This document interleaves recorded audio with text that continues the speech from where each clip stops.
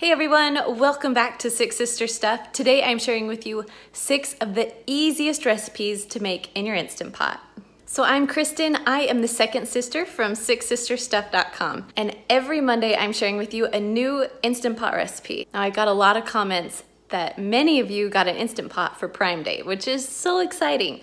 So this post is to help you be able to make some new recipes in your Instant Pot. Now these recipes are very simple and easy and very basic. They're especially for the new beginners. Now also, to make things a little bit easier for those who just got an Instant Pot, I have a new Instant Pot Facebook group that I'm gonna put a link in the description that you can join. And there I'm hoping to share some fun Instant Pot recipes. If you have any questions, it's just a little community where people can share their favorite Instant Pot recipes. So I figure we could just help each other out a little. All right, guys, let's head to the kitchen and I'll show you how to make all 6 of these easy Instant Pot basic recipes. All right, the first one is corn. I think this is my most used recipe right now because I love having corn in the summertime. Now, if you've never made corn in the Instant Pot, now's the time to do it. You don't have to watch it, you don't have to wait for it. So I took 1 cup of water and I threw 4 ears of corn on. You could add probably 1 more in a 6-quart Instant Pot. Now if you're using a 3-quart one, go ahead and split the corn in half. If you're using an 8-quart, you can add more corn if you want. All right, we're gonna close the lid and put it on sealing. And now for my favorite part, because it really doesn't take a lot of time, I'm gonna push manual and go all the way down to 5 minutes. Now, once it's done, I do a quick release so I can eat my corn faster. But if you do need to wait a little bit, it is fine just to sit in the Instant Pot until dinner is ready. So I take my lid off and my corn is perfectly done.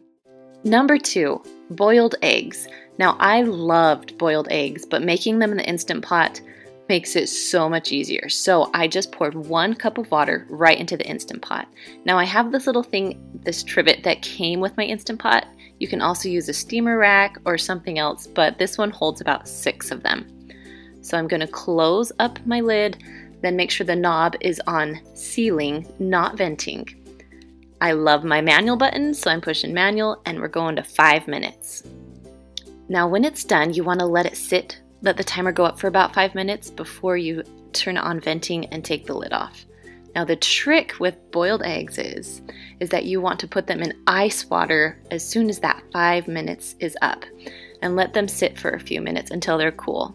Then peeling them is a breeze since it's been sitting in that ice water. Now if you can see, cut this open, it is the perfect boiled egg. Number 3, the sweet potato. So I'm gonna do 3 sweet potatoes here. So I'm putting these on the rack this time, and I added 1 cup of water. Now I'm just gonna put the lid on, and as you know, sealing, not venting, so it will pressurize.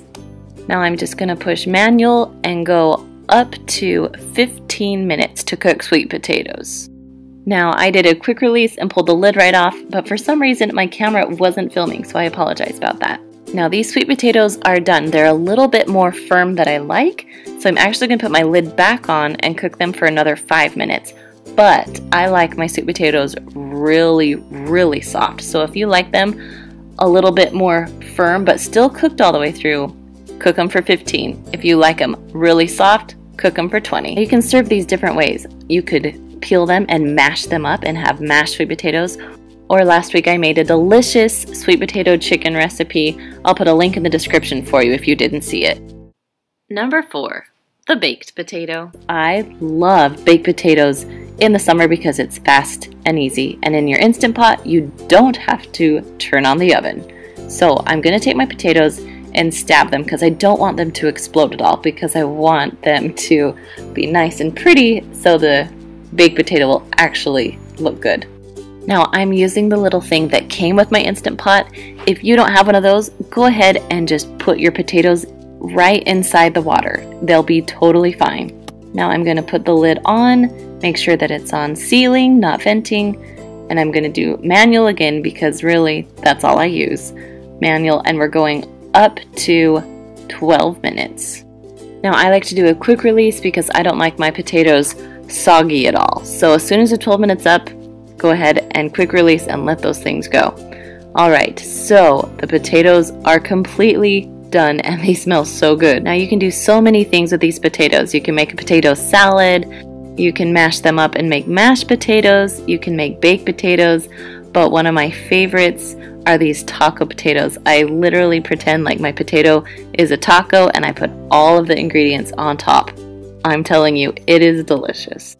Number 5, white sticky rice.